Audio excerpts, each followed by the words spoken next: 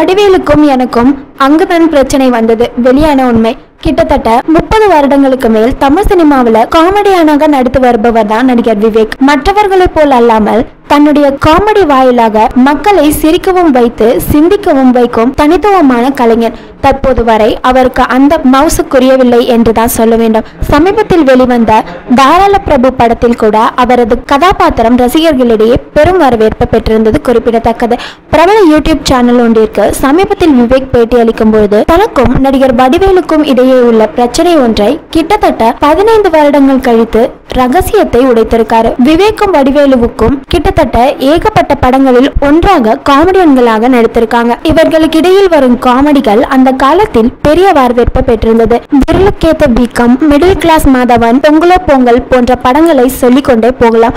இன்றும் இந்த படங்களை பார்க்கும் பொழுது நம்மளுக்கு சிரிப்பு வருகிறது என்பதுதான் ஆச்சரியம். அதனை தான் இன்றைய காமெடியன்கள் கற்றுக்கொள்ள வேண்டும். அப்படி நண்பர்களாக இருந்த போது ஒரு மேடையில் விவேக்கும் வடிவேலுவும் ஒன்றாக ஒரு நிகழ்ச்சியை செய்திருக்காங்க. ரத்தம் வழிய டப்பிங் பேசிய தலா அஜித் தமிழ் சினிமாவில் தானாக வளர்ந்து வந்தவர். யாருடைய துணையும் இல்லாமல் வளர்ந்திருக்காரு. இவருக்கு என்று வெளியில் ரசிகர்கள் இருப்பது போலவே தமிழ் சினிமா துறையிலும் பலரும் அஜித்திற்கு ரசிகர்களாக இருந்து வராங்க. தலா அஜித் அதிகமாக வெளியில் வருவதில்லை. பொது இடங்கள்ல அவரை பார்ப்பது கஷ்டமான விஷயம். அதே போல படத்தின் விளம்பர நிகழ்ச்சிகளிலும் அவர் பங்கேற்பதில்லை. அஜித் தான் ஒரு கமிட்மெண்ட் கொடுத்து விட்டால் அதை எப்படியும் முடித்து கொடுத்துருவாரு. தன் சொந்த பிரச்சனையை எப்போதும் சினிமாவிற்கு கொண்டு வர மாட்டாரு.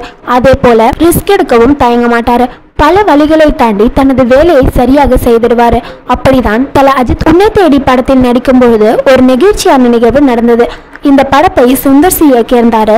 உன்னை தேடி படப்பிடிப்பு முடிந்து தலா அஜித் முதுகில் ஆபரேஷன் செய்து கொண்டாரு. அப்போது அவரால் எழுந்து கூட நடக்க முடியாது. ஆனால் தன்னால் தயாரிப்பாளர்களுக்கு எந்த பாதிப்பும் வரக்கூடாது என மருத்துவமனையிலிருந்து நேராக டப்பிங் ஸ்டுடியோவிற்கு சென்று டப்பிங் பேசினாரு.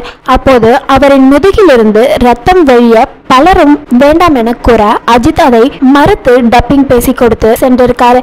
இதனை பார்த்த படக்குழுவினர் பிரமித்து போயிருக்காங்களாம். தான் எடுத்த வேலையில் முழு கவனத்துடன் செயல்படுவதுதான் தலா அஜித் இந்த உயரத்திற்கு வர காரணமாக இருக்கு. Indian 2 படக்குழுவின் latest update. கொரோனாவின் தொற்று நோய் தாக்கம் உலக அளவில் பெரிய தாக்கத்தை ஏற்படுத்தியிருக்கு.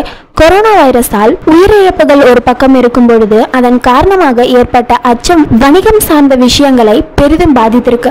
உலகையே அச்சுறுத்தி வரும் கொரோனாவிற்கு இன்னும் தீர்வு காணப்படவில்லை. மேலும் கொரோனா எளிதில் பரவ வாய்ப்பாக அமையும் என்பதால் திரைப்படங்களின் ரிலீஸ் தேதியும் படப்பிடிப்பு தற்போது தள்ளி வைக்கப்பட்டிருக்கு. இது குறித்து நடிகர்கள் பலரும் கொரோனா பாதிப்பு குறித்து விழிப்புணர்வு ஏற்படுத்தும் விதமாக பதிவுகளை எழுதி வராங்க.